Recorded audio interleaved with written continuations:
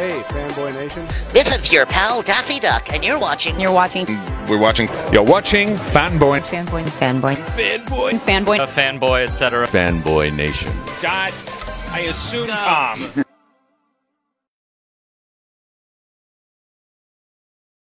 Myles plans to bring the Fury Jury this June 25th from the Mohegan Sun at Bellator 261 against Sydney Outlaw. Man, I think you guys are making up these last names as you become pro fighters, you know. So what's going on there? Myles Jury, how are you today, man? I'm good, man. I'm good. How are you? Dude, I can't complain. You're in San Diego by the beach. I'm in Huntington Beach by the beach. You know, life's pretty good. And looking at you, you're on point. You're ready to make weight and everything next week. Yeah, man. San Diego, beautiful. One of the best places in the whole world. So blessed and truly grateful to be able to train here for my fight. Dude, I'm serious. Like you and Sydney, I mean, Sydney's last name's Outlaw. Yours is Jury. Like, are you guys making these names up like pro wrestlers at this point? This is like it's like an old Western battle here, dude. Something, some gunslinger versus the jury, the judge, man, executioner. Yeah. So, yeah. Nah, hey, he's got a unique name. I got a unique name. So, right. Well, so long as it's not a hung jury and left in the hands of the judges this time. There we go. Well, dude, you won your last two fights against real quick Brandon Girtz and Georgi Karakhanyan, and I can't pronounce it right, so Georgi, don't get mad at me. I got these Invisalign, so I'm slurring everything. Yeah, he's 1-1, so you guys still have something to prove to not only to yourselves but to each other. What's it like going into this fight at this point, being 2 for 5 in your last fights and him 1-1 in his last one? You know, for me, man, it's the only fight that really matters is the one in front of you. So I'm coming in prepared, been training hard. Another good competitor to go compete against, and I'm just looking to go out there, take what's mine, in my zone, man, focus. So I'm gonna have a great night. Well, you're 19-5. He's 15-4. So your records are relatively close.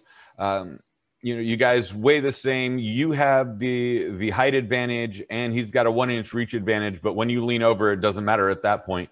You know, jiu-jitsu, MMA, everything else is coming to point. When you get ready for a fight at this point, and your diet's there, the weight cut's there, you're only about maybe 5-10 pounds from where you need to be. How much more relaxing is it than realizing that you're still 15 pounds off?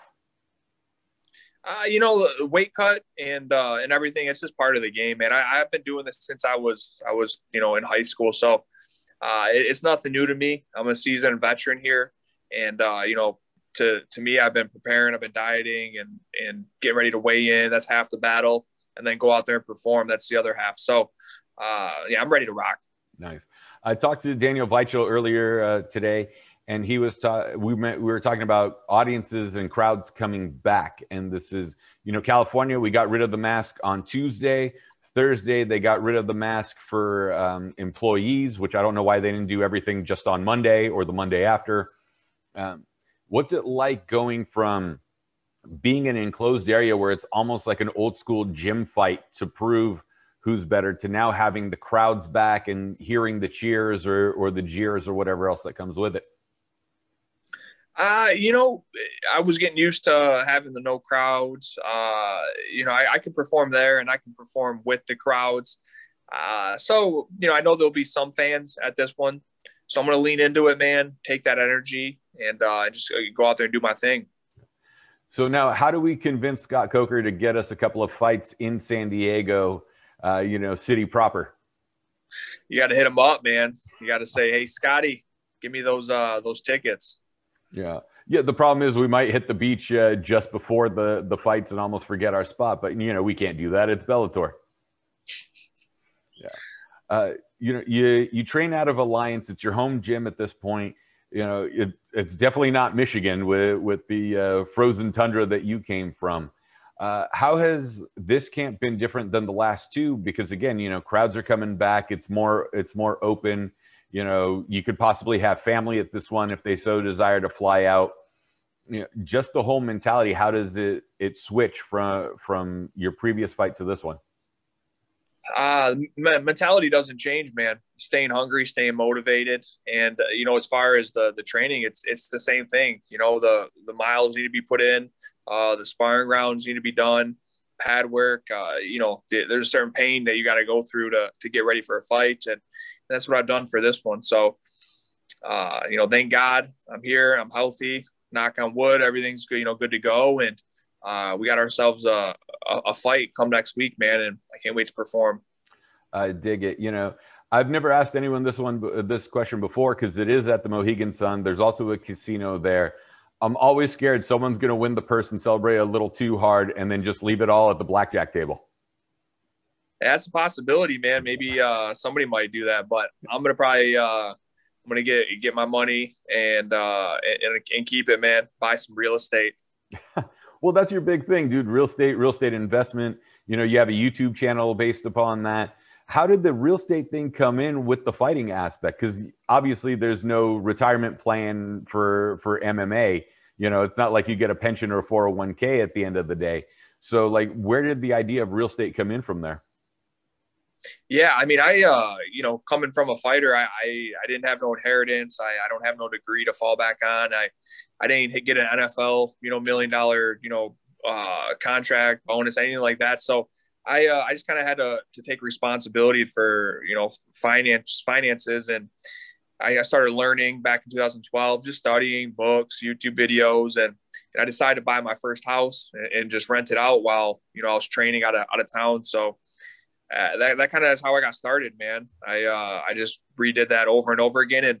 And the goal for me is just when I'm done fighting is to have enough money coming in every month to have a great lifestyle and have freedom to do what I want. And on top of that, they can't build more land. Yeah, man. I feel like, for when it comes to investing, everybody's got their own, ways of doing stuff. But for me, I think real estate fits right into what I'm looking for. It's got the cash flow. I control it. I feel like, as you can see nowadays, it's very lucrative, and definitely they're not building any more land, like you said. Well, keep doing what you're doing, man, because you're doing something right. Financially, you're taking care of yourself. Physically, you're taking care of your health. You got Outlaw coming up on the 25th at Mohegan Sun. Prelims are going to be on YouTube. The fight's going to be on Showtime. Having that connection to Showtime fights has got to feel something special too, because of all the Showtime boxing that we grew up watching and everything else. It always felt special when something was on Showtime. And now to be a part of that tradition with Showtime fights, what does that mean for you as a fighter, knowing the legacy going back, pre-Mike Tyson days? Yeah, man. For me, as a fighter, I'm like, I fight in bars, I'll fight, wherever, but from like a person and just like a fan, I'm excited to be able to say, I've been on Showtime. I mean, I fought on pay-per-views, Fox, the old Spike TV, Paramount, ESPN stuff. So, I mean, I fought everywhere, but now I can actually get out there and fight on Showtime and cross it off the list. So I'm a fan of Showtime. So let's get it. Hey, man, it's going to be a good time. I know June 25th is going to be exciting for all of us. Let's hype up the fight. Let's pull that pro wrestler out of you, man. What are we expecting on the 25th? Tune in, man. Enjoy the show. You got to sell a little harder than that, bro. Hey, my skills do the selling. I love it, man. Silent assassin mentality right there. Myles Fury, thank you. Or Myles Jury, thank you so much. Nickname's the Fury. It's been you call me Fury. Sorry. Right. I'll be in San Diego next month, man. We'll get together and go to Taqueria Revolucion over in Chula Vista. Let's do it, man. Let me know. I'm not even on their sponsor list, but I love their food that much that I got to give them a shout out. There we go, man. It'll be after the fight too, so I'll be able to be eating some good food. For sure, man. Where can we find you on social media so we can connect with you? Just Fury Jury, usually all around. Yeah, man. YouTube. Just type in Myles Jury. Perfect. I'm coming to you for real estate advice on top of this after the fights are done. There you go. Let me know. All right. Myles Fury Jury, June 25th, Mohegan Sun, Showtime television and YouTube for the prelims. Good luck to you. Can't wait to see you in person. Thanks, my man. I appreciate it. Absolutely.